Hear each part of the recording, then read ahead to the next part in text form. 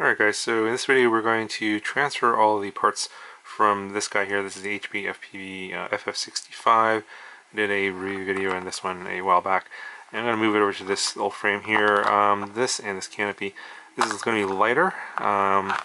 This frame is got the same cutout style here as the frame here that the FF65 was on. But it's going to be a lot lighter because it's a unibody here, and I think it's like 3 millimeters thick. Pretty strong still.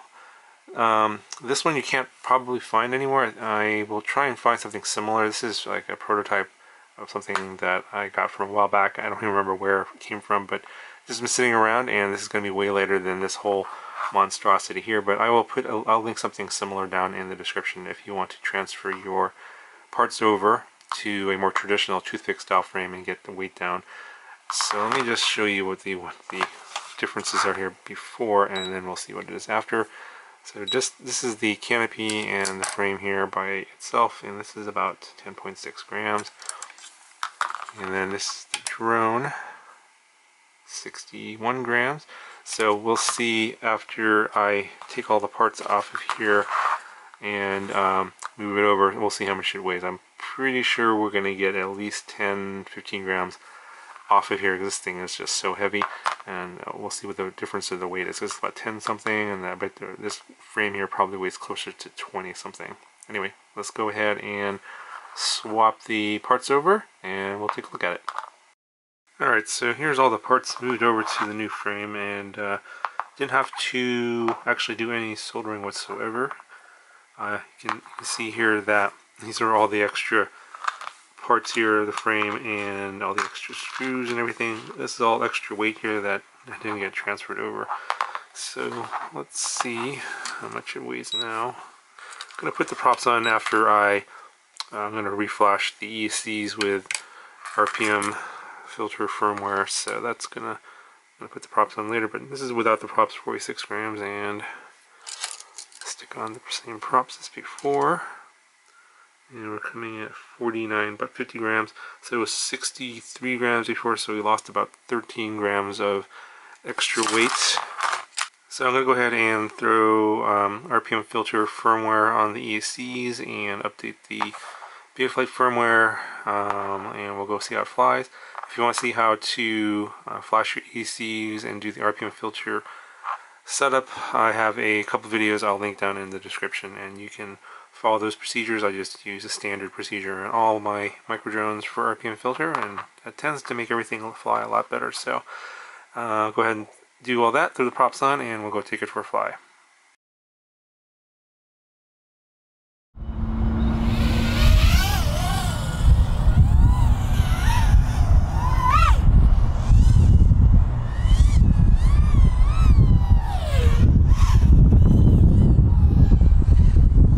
So still getting those oscillations on hard turns.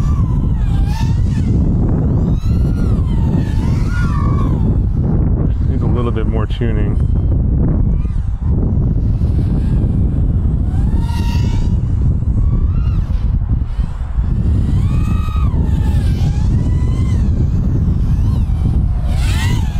No, it's a little bit better, but not remarkably. You can see that when I hit the brakes real hard there, like that. Need a little less filtering perhaps. Yeah, just on Betaflight 411 and RPM filter. It might be that these ESCs aren't the greatest, but it does feel a lot lighter than before. Way more responsive.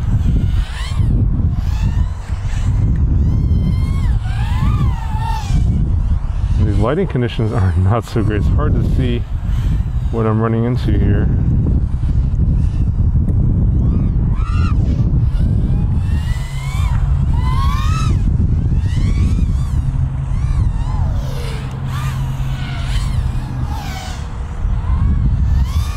But I still would recommend going this route on this particular model.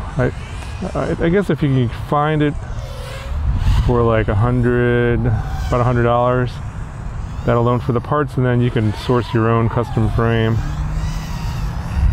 I think it'll be more enjoyable experience, but then again, with all that work, you may as well just source your own parts and just build one outright, but it might cost you more money, probably about, I don't know, 50% more, $150 if you source everything on its own.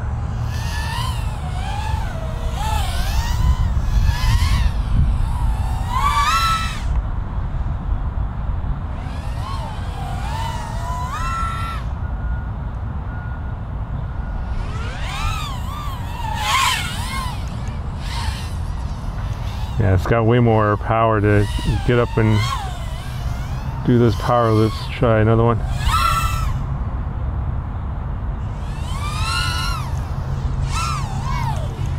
Just getting those flutters on hard turns. I might switch to the 3-bladed HQ 65mm T-prop instead. I'm sure this will handle it no problem on 3S.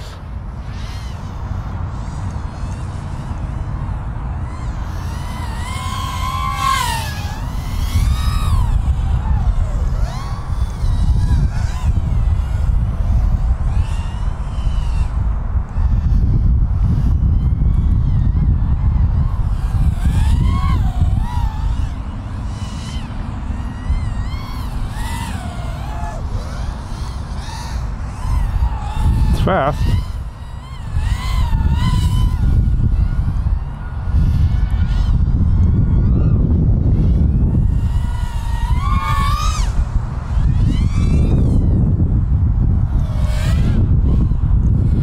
And pretty good battery life or flight time.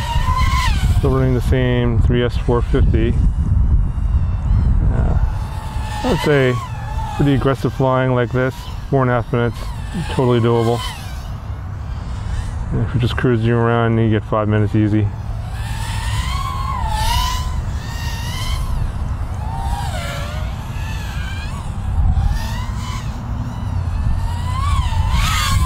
And a lot of shuddering on those hard turns.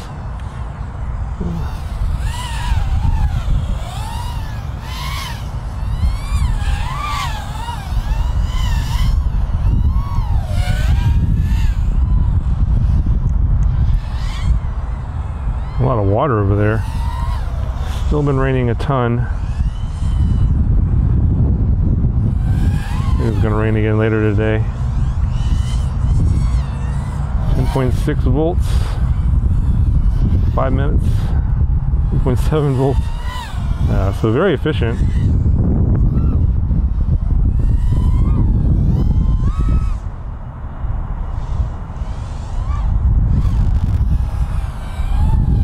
I'll call it here. Yeah, I think if you are easy on the throttle, you can get probably 6 or 7 minutes on this setup. But it's a little bit better. I definitely like the fact that it's more responsive because it's a lot lighter than before. So, still would recommend doing all the switches if you happen to get this.